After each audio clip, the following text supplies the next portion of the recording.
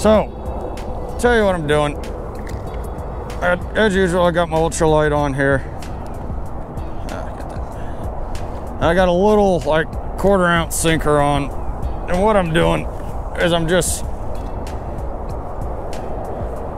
screwing around mainly. But let me try and get this. I got a loop in my line trying to get her out. So apparently it doesn't matter whether you're shad or dead or alive. So I'm just cruising around looking for structure, just bouncing this little turd biscuit off the bottom.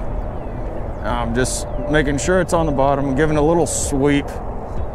From what I've found out, it does not matter whether your shad is dead or alive. They'll eat it just as long as it's on the bottom. So I start off with a live one, but they all usually end up dead. And yeah, just I got a leader on there. It's about 2 foot, 2.5, give or take. I'm not really good at measuring my distances.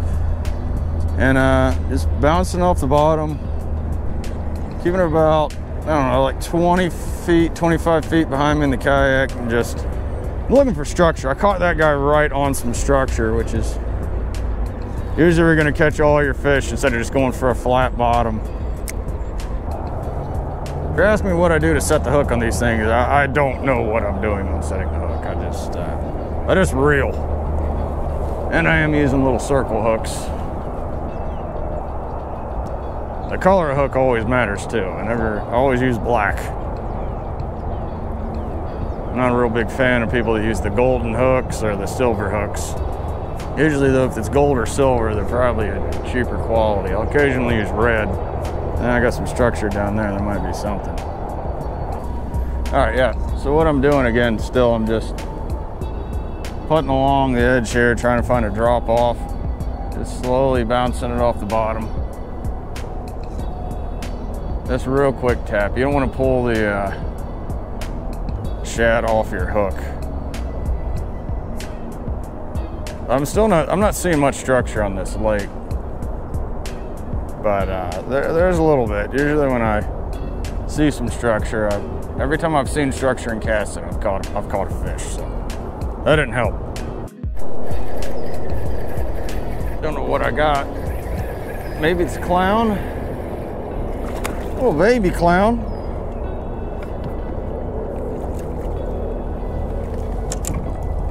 I'll use the net just to get him. Boy, he's an itty bitty one. Come here, buddy.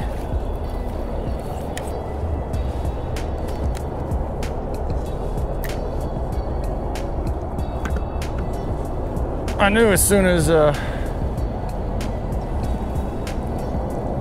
I saw that structure on the depth sounder. Yeah, this guy's an itty bitty baby.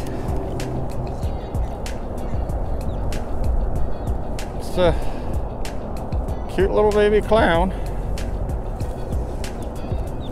Let's get you back in the water here, buddy.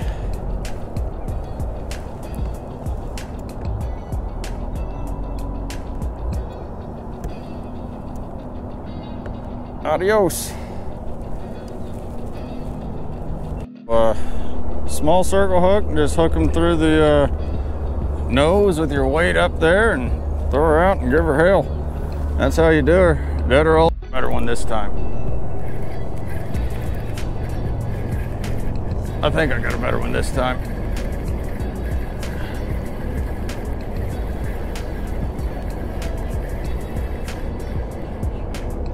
I got a decent one. He's not super huge. There we go. Finally got him to jump.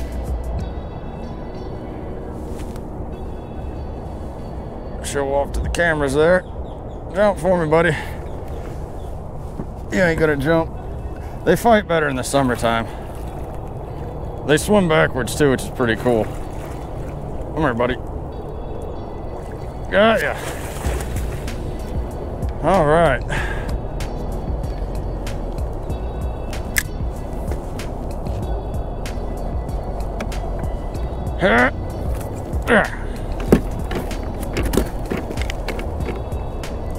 Hang on there, buddy. You're a little bigger fish. They also got teeth. and they will mess you up. You can't see them that good, but oh shit.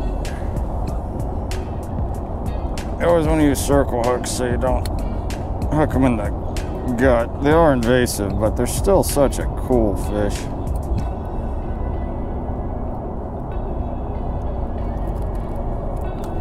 Gotcha. All right, round two with the camera here.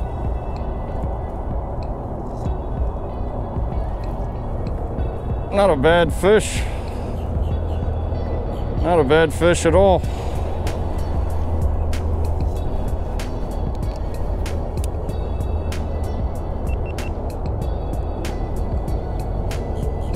All right, let's let you go.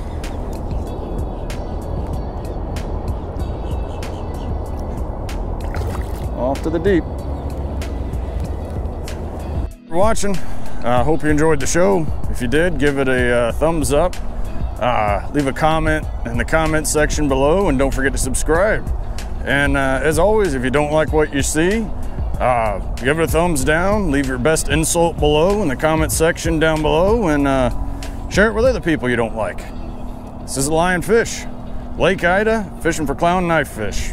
Hopefully I taught you something. If you don't catch some fish, drink some beer.